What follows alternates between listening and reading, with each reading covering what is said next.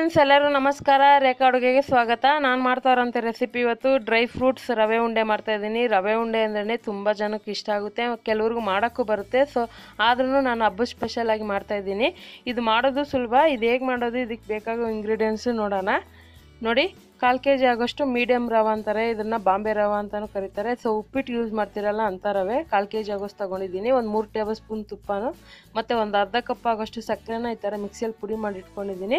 ಸುಮಾರು ಒಂದು 6ರಿಂದ table spoon ಆಗುತ್ತೆ. 3 ಏಲಕ್ಕಿ, ಒಂದು 4 ಲವಂಗ ತೊಗೊಂಡಿದ್ದೀನಿ. ಒಂದು ಅರ್ಧ ಕಪ್ ಆಗೋಷ್ಟು ಒಣಗಿದ ಕೊಬ್ಬರಿನ ಚಿಕ್ಕದಾಗಿ ಕಟ್ ಮಾಡಿ ಮಿಕ್ಸಿಯಲ್ಲಿ ಪುಡಿ ಮಾಡಿ ಇಟ್ಕೊಂಡಿದ್ದೀನಿ. ಮತ್ತು ಒಂದು ಅರ್ಧ ಕಪ್ ಆಗೋಷ್ಟು ಹಾಲು ತೊಗೊಂಡಿದ್ದೀನಿ, ಅದನ್ನು ಕಾಯಿಸಿ ಆರಿಸಿರುವಂಥ ಹಾಲು. ಮತ್ತು ಡ್ರೈ ಫ್ರೂಟ್ಸ್ ತೊಗೊಂಡಿದ್ದೀನಿ, ಬಿಳಿ ದ್ರಾಕ್ಷಿ, ಕಪ್ಪು ದ್ರಾಕ್ಷಿ, ಗೋಡಂಬಿ ಒಂದು 6 ತೊಗೊಂಡಿದ್ದೀನಿ. ಮತ್ತು ಪಿಸ್ತಾ ಒಂದು 6, ಬಾದಾಮಿ ಒಂದು 7ರಿಂದ 8 ತೊಗೊಂಡಿದ್ದೀನಿ. ಎಲ್ಲ ಚಿಕ್ಕದಾಗಿ ಕಟ್ ಮಾಡಿ ಇಟ್ಕೊಂಡಿದ್ದೀನಿ. ನೀವು ಬೇಕಂದರೆ ಇದನ್ನು ಮಿಕ್ಸಿಯಲ್ಲಿ ಕೂಡ ಪುಡಿ ಮಾಡ್ಕೊಬೋದು ತರ್ತರಿಯಾಗಿ. ಈಗ ಹೇಗೆ ಮಾಡೋದಂತ ನೋಡೋಣ. ನೋಡಿ, ಸ್ಟವ್ ಮೇಲೆ ಒಂದು ಫ್ರೈ ಪ್ಯಾನ್ ಇಟ್ಕೊಂಡು ಅದಕ್ಕೆ ತುಪ್ಪ ಹಾಕ್ಕೊತಾ ಇದ್ದೀನಿ.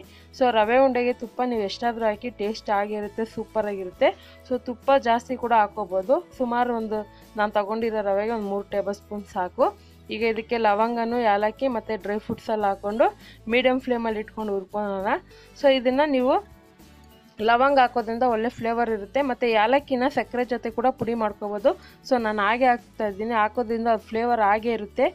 ಮತ್ತು ಓವರ್ ಏಲಕ್ಕಿ ಫ್ಲೇವರ್ ಕೂಡ ಆಗೋಲ್ಲ ಉಂಡೆಯಲ್ಲಿ. ಅದಕ್ಕೋಸ್ಕರ ಈಗ ರವೆ ಹಾಕ್ಕೊತಾ ಇದ್ದೀನಿ. ಸೊ ಅದೆಲ್ಲ ಚೆನ್ನಾಗಿ ಫ್ರೈ ಆದಮೇಲೆ ರವೆ ಹಾಕ್ಕೊಳ್ಳಿ.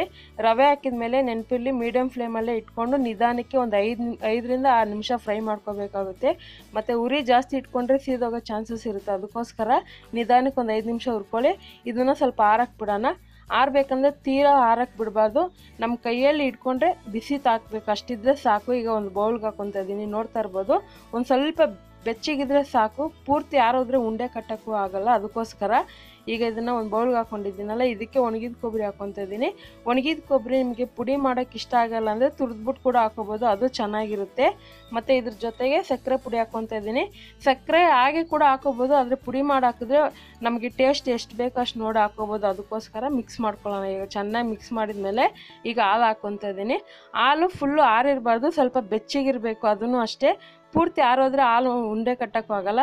ಸೊ ಇದನ್ನು ಸ್ವಲ್ಪನೇ ಹಾಲು ಹಾಕ್ಕೊಂಡು ಉಂಡೆ ಕಟ್ಕೊಳ್ಳೋಣ. ಮಿನಿಮಮ್ ಏನಿಲ್ಲ ಅಂದ್ರೂ ಒಂದು 4ರಿಂದ 5 ದಿವಸ ಇಟ್ಕೋಬೋದು ಈ ರವೆ ಉಂಡೆನ ನೀವು. ಮತ್ತು ಹಬ್ಬಕ್ಕೆ ಮಾಡಬೇಕಂತಲ್ಲ, ಯಾವಾಗ ಬೇಕೋ ಅವಾಗ ಮಕ್ಕಳಿಗೆ ಸಿಂಪಲಾಗಿ ತಕ್ಷಣಕ್ಕೆ ಮಾಡಿಕೊಡ್ಬೋದು. ಸೊ ಎಲ್ಲಾದರೂ ಹೊರಗಡೆ ಹೋದಾಗ ಕೂಡ ಎತ್ಕೊಂಡು ಹೋಗೋಕ್ಕೆ ಚೆನ್ನಾಗಿರುತ್ತೆ. ಮತ್ತು ಟೈಮ್ ಪಾಸಿಗೂ ತಿನ್ನೋಕ್ಕೆ ಸೂಪರಾಗಿರುತ್ತೆ. ಮಕ್ಕಳು ಸ್ವೀಟ್ ಇಷ್ಟಪಟ್ಟು ಕೇಳಿದಾಗ ಈ ಥರ ಡಿಫ್ರೆಂಟಾಗಿ ಮನೆಯಲ್ಲೇ ಇರುವಂಥ ವಸ್ತುನಲ್ಲಿ ನೀವು ರವೆ ಉಂಡೆ ಮಾಡಿಕೊಟ್ರೆ ತುಂಬ ಇಷ್ಟಪಟ್ಟು ತಿಂತಾರೆ. ನೋಡೋದಲ್ಲ ಎಷ್ಟು ಸಿಂಪಲ್ಲಾಗಿ ಮನೆಯಲ್ಲೇ ಡ್ರೈ ಫ್ರೂಟ್ಸ್ ಇಟ್ಕೊಂಡು ರವೆ ಉಂಡೆ ಮಾಡೋದು ಅಂತ. ಹಾಗಾದರೆ ರೆಸಿಪಿ ನಿಮ್ಗೆ ಖಂಡಿತ ಇಷ್ಟ ಆಗಿದ್ರೆ ನೀವು ಕೂಡ ಈ ಹಬ್ಬಕ್ಕೆ ಇವತ್ತೇ ಇಲ್ಲಾಂದರೆ ಮಾಡಿ ಟ್ರೈ ಮಾಡಿ. ಹೇಗಿದ್ರೆ ನಿಮ್ಮ ಅನಿಸಿಕೆನ ಕಮೆಂಟ್ ಮೂಲಕ ತಿಳಿಸಿ. ಮತ್ತಷ್ಟು ಈಸಿ ರೆಸಿಪಿಗೋಸ್ಕರ ರೇಖಾ ಅಡುಗೆ ಚಾನಲ್ನ ಸಬ್ಸ್ಕ್ರೈಬ್ ಮಾಡಿ, ಶೇರ್ ಮಾಡಿ, ಲೈಕ್ ಮಾಡಿ. ಈ ವಿಡಿಯೋ ನೋಡಿದ್ದಕ್ಕಾಗಿ ಎಲ್ಲರಿಗೂ ಧನ್ಯವಾದಗಳು.